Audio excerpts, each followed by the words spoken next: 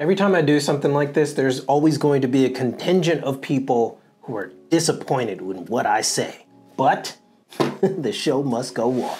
It is no secret, hush hush, to anyone that Tremaine Emory has left Supreme by this point, after only a year and a half with the streetwear giant. But when he was hired, it was heralded as a new era for Supreme and met with some serious fanfare. Fanfare. But now, here we are. What's up everybody, I'm Reggie Casual and welcome to Worth the Hype. Hopefully I did that right this time, who knows. Anyway, Worth the Hype is where we take the good, the bad, and the ugly of past, present, and future fashion trends, releases, brands, and designers, put them through the test of time, and ask the question, is it worth the hype? And today we take a microscope to the short-lived era of Supreme under Tremaine Emory. Should be fun. Let's get it. First, the breakdown.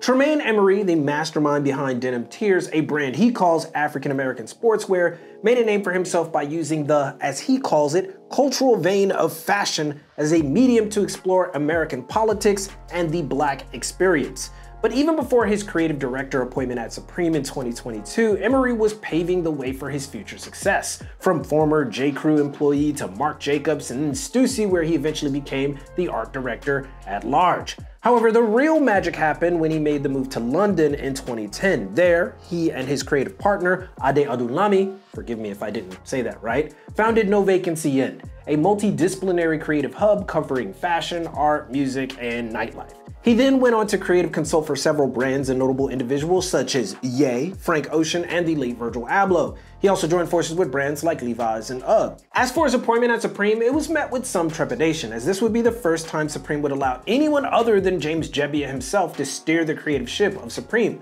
But due to Emory's established credibility and cachet, the risk seemed worth it. However, as we all know, things didn't turn out exactly how the bigwigs at VF Corp and Supreme imagined it would go. And that is very big understatement. The good. Emory's design direction seemed to fit with the go back to our roots theme Supreme was going for post-pandemic, i.e. a return to the subculture of underground skate and gritty NY street aesthetic. They wanted to pull on people's heartstrings or whatever. And Emory's penchant for raw direct messaging was a clear indication that Supreme was willing to forego the flashy past it had built for itself before it was bought by VF Corp for over $2 billion. Emory's Denim Tears was already a success, and his design chops were unapologetically raw, and without the fashion school technicality that Supreme was toying with just a few seasons prior. And even though Emory's only finished collections with Supreme were Spring/Summer 2023 and Fall/Winter 2023, the looks weren't half-baked. In fact, it could be said that Supreme's soft rebrand was headed in the right direction. A Kurt Cobain and Black Means collab waiting in the wings certainly had some feelers. They put a stamp on that return to form. But things weren't that good below the surface. And this is where we get to the bad. Quite frankly, Supreme has been declining rapidly. Sure, it still makes money for all you Supreme fans out there, but not nearly what VF Corp had hoped. In fact, revenues are down 7%, and Emory, for all his street cred, was not going to right the ship with 2 seasons. So the designer was put in an impossible situation that would predictably stifle his ability to negotiate his ideas, which can be a bit, let's say, direct and would rear its head very soon. And let's not forget that while Emory was the first official creative director of Supreme, James Jebbia still, to this day, has the keys to the castle. He determines what's released, which is weird, and what stays in the pocket, which is not so weird. So while Emory had a creative say in how Supreme was designed and how it looked, it ultimately was up to the higher-ups if things were to actually hit the floor.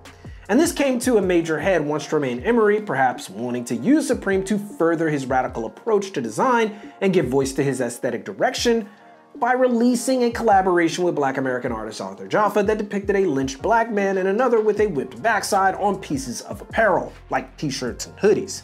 This left Supreme to ultimately, and perhaps predictably, shut down the collaboration, but not really. And this is where it gets ugly. In an interview, Tremaine Emory confirmed that he resigned from Supreme due to a controversy surrounding the removal of images from the collaboration with artist Arthur Jafa. Emory was not informed about the removal, and this incident was the breaking point that led to his departure.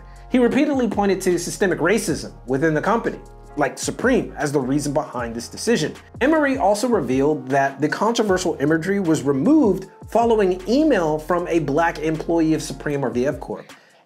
Crazy, right? And they were expressing concern about the violent visuals in a commercial fashion collection, and they thought it shouldn't even release at all. This prompted Emory to bring up the issue in a meeting, questioning the brand's commitment to diversity, which is weird because if Supreme responded to a black employee's email about the release, then they do have a commitment to diversity in a weird way? I don't know. Anyway, Emory felt that there should have been a conversation about the controversial images rather than a unilateral decision, and he described his position at Supreme as making him feel like a mascot, which is bad. Supreme disagreed with Emory's characterization of the company and the handling of the Arthur Jafa project, which they stated had not been canceled. It's still on, just not those images. It's certainly a lot to pack, but in simple terms, it seems Emory wanted to go the distance with his message. Supreme was unwilling to go that far, but also made the decision without telling him that they were shutting some pieces down. So to that end, Tremaine had a point, like they didn't tell him. And Supreme certainly had a point as well because, they can't release that. But who wins out in the end is really what everyone wants to know, right? Or at least the reason why you're watching this is to see what I'm gonna say about it. So, was it worth the hype? Well, Supreme and Tremaine Emory, no, of course it wasn't worth the hype because we barely got anything to show for the move. It seemed to be on the way, but we'll never know. However, was the controversy worth the hype? That's another question. At the core of Emory's departure from Supreme lies another crucial question. Do images of black pain and violence belong in fashion? In Emory's further comments, he highlighted the significance of representation and validation, especially for people of color, and his own desire to inspire individuals from diverse backgrounds.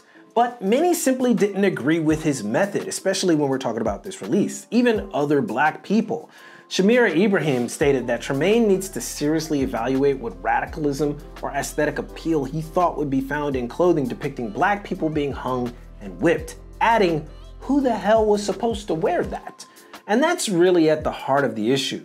Who was this for?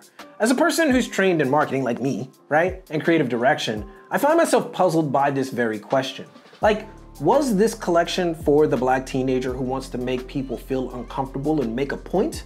Or maybe it was for Supreme's largely white male teenage market that still wears Supreme. Or perhaps the Japanese and Chinese market that resells Supreme in droves. Like who? Like that, I'm being facetious, of course. With more and more mainstream fashion fans drifting towards brands like Fear of God and I'm Leon Dore, Supreme simply is not at liberty to take any risks that can jeopardize an already tense financial situation. Now, there will be sides in this debate. Of that, I am clear, and there already is. But this isn't simply a racism issue or a systemic racism issue. It's a business one, and how a business chooses to operate versus how they hire, and how who they hire should reflect how they operate. And it's clear just from this situation that Supreme and Emory made the wrong decision in working together. One wants to maintain the status quo, the other wants to get a message out there. And sometimes those two, actually most of the time, those two things do not mix. But that is the casual take, right? Like, did he choose a side? I guess my side would be they shouldn't have worked together in the first place. But the question is, what do you think? Was the Emory Supreme partnership worth the hype, or rather was the fallout worth the hype and attention? Whose position do you favor in the debate? Or give us another topic you'd like to see on Worth the Hype if this does not interest you at all. Whatever the case may be, let it all be known in the comments, and at the very least drop a like and tap the notification bell to stay up on the latest and every other video coming out from The Casual. But most importantly, keep it locked right here for all of your info in international fashion culture and business from Tokyo. It's your boy, and keep it casual. Yoroshiku onegaishimasu. And I will see you guys in a minute. Take that. See what happens. I already know. There's some angry people out there. Just calm down. Calm down.